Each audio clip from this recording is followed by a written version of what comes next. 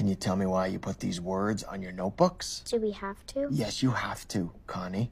There are couple names. Your what? Our couple names. I like Tucker, and if I marry Tucker, our name becomes Faith and Tucker makes. And if I marry Brock, we become... I get it. Connie, I just read it 50 times.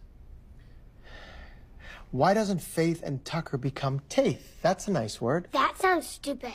And why does his name get to go first? What? Are you saying that boys are better than us? No, not saying that. Then how come they get everything? King's Court? Why not Queen's Court? King-size bed? Bigger and better. Even in chess, the queen protects the precious king. Okay, this is not... We're sick of it. I like Brock and his name's going after mine. What if you liked someone else? You can't tell us who to like. It's and deal with it. How about no doodling? We're 8-year-old girls. We're gonna doodle. And you better not tell Tucker and Brock that we like them.